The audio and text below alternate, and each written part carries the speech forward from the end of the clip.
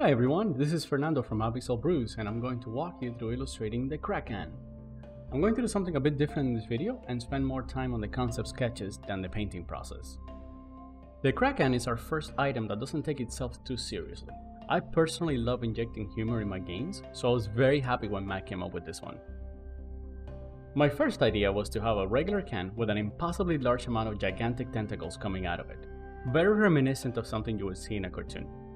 I also wanted the top of the can to sort of look like a Pokeball, because this is kind of a portable monster. Unfortunately, that idea got completely scrapped, but I sure tried to make it fit. The one with the tentacles coming out of the can like a houseplant is my favorite.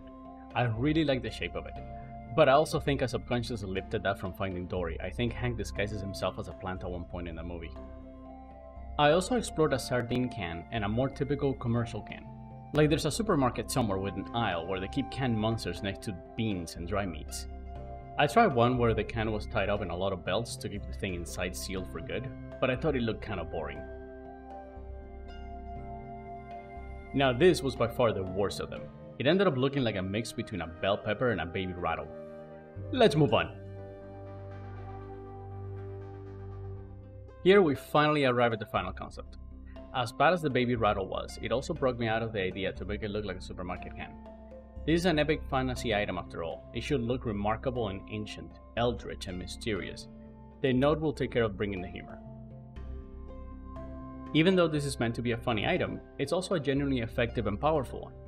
I think the final look we settled on is great, because without the note, it looks like an ancient relic which illustrates the power of what the item does when used in combat, and the funny note illustrates that it's meant to also be a fun item.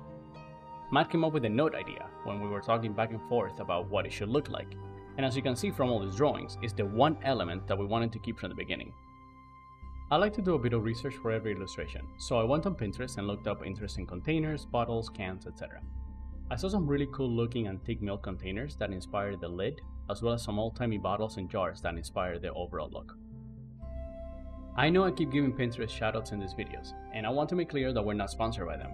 It's just generally a good tool for visual research and inspiration images.